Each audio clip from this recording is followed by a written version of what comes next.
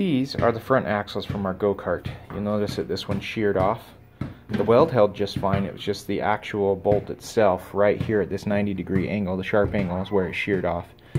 I could probably mitigate that if I were able to taper this somehow, if I had a lathe, which I don't. I could chuck it up in my drill press and take a grinder to it, but I figured I might accidentally grind into the actual shaft itself and weaken it further. So I figured the best thing for me to do is just rebuild them.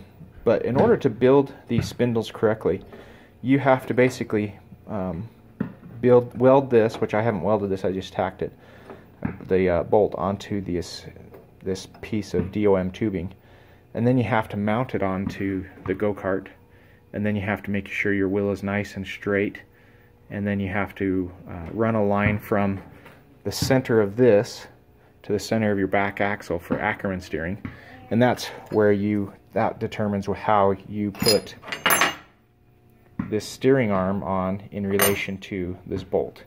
It's a real big pain in the butt, and I decided that what I'm going to do this time is I took this good spindle off, and I'm going to rebuild these. I'm not going to do anything different because the grade 8 bolt held up for a couple of years, but I'm going to build a few sets of them so I don't have to do this for a while.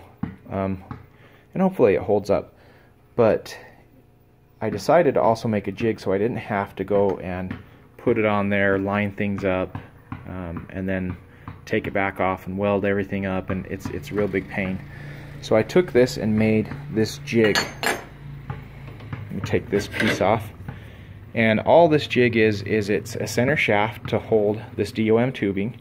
It has this cradle here to hold this bolt that comes off of here.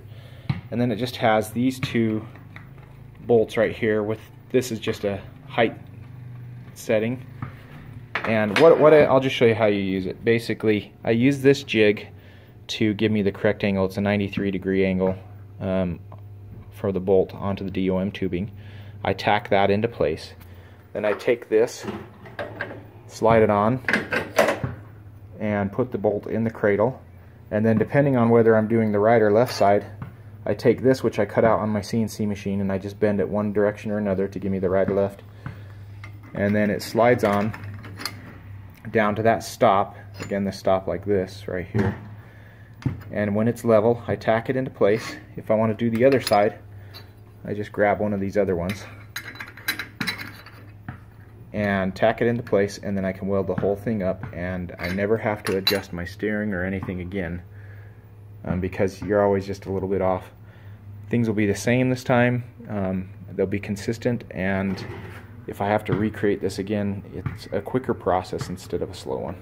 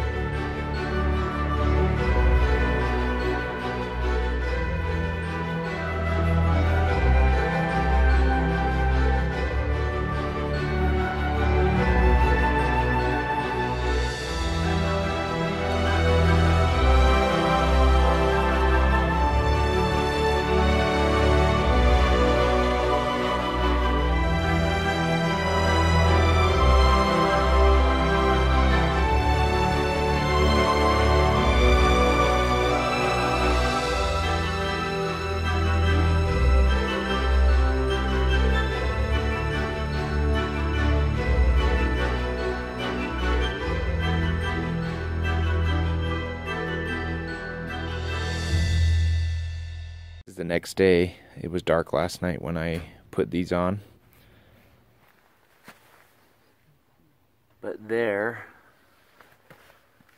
are the new spindles and steering arms, holding up everything just fine.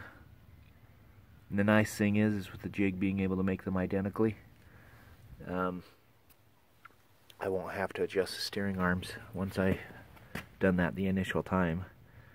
They should all be identical and should be fine. There should be just a slight toe in on both tires, but I'll have to test drive it tomorrow.